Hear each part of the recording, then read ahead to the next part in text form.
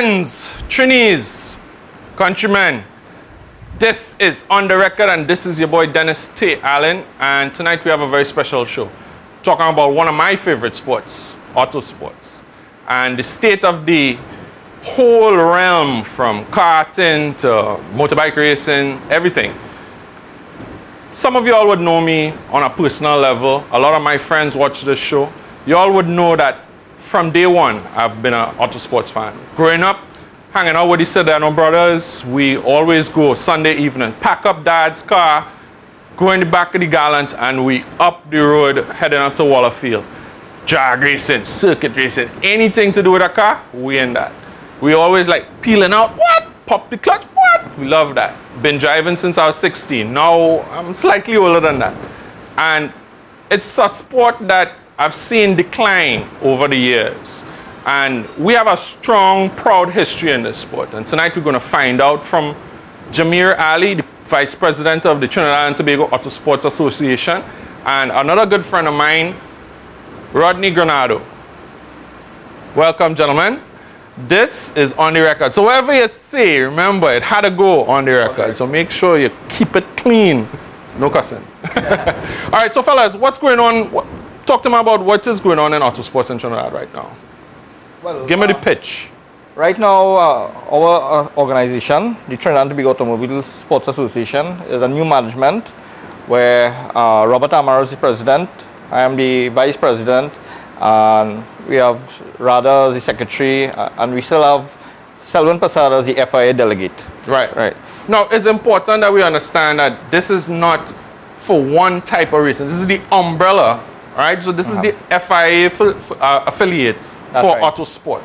That's right, yeah. We basically, just like football, you have FIFA. All right, Trinidad and Tobago Automobile Sports Association is the FIA representative for motorsport in Trinidad.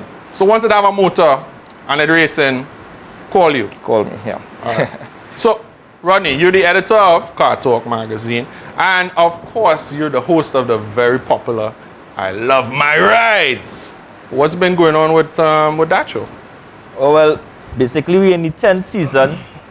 Seeing my partner moving John, ex-cameraman here. Right, you know, right. Out of sports, you know, I see a lot of friendly faces, and you know it is be. Just trying to keep it together, keep grounded. 10 years, I just trying to give back to the people, because I kind of follow them. I now just came back from Las Vegas, SEMA car show. It's my second SEMA car show. Talked to Ken Block, the drifting legend.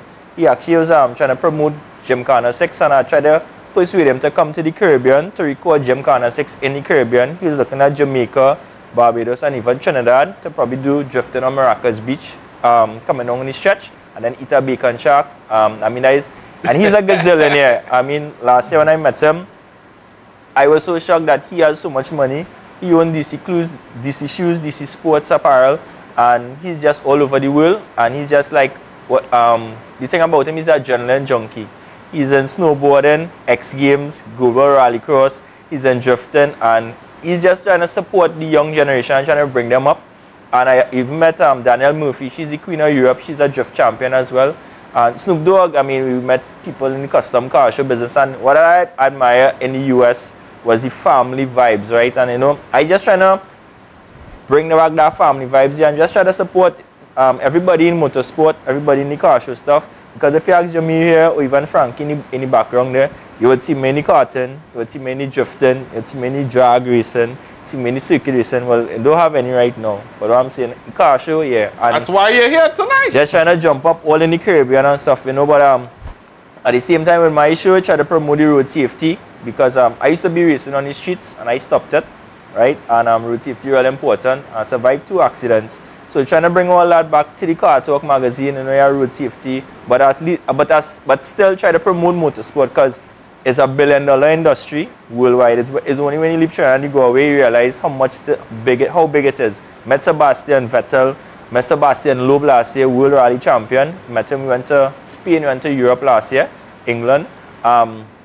You also met who's the people whoever came back from Brazil this year, met some Formula 1 drivers, and the thing about it is that it's $1 billion industry, and I would really like to see it in Trinidad, and any way I could try to help, whoever promoted through the media, or you know, just moral support, just being around the guys and just trying to learn from them, because a lot of people have a lot of information, a lot of experience, a lot of history that you as a young fellow can work on and build on, and you know, just try to help the other people come up.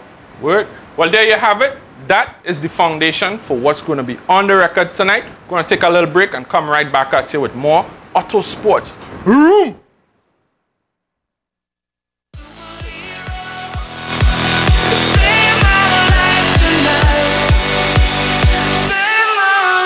Tonight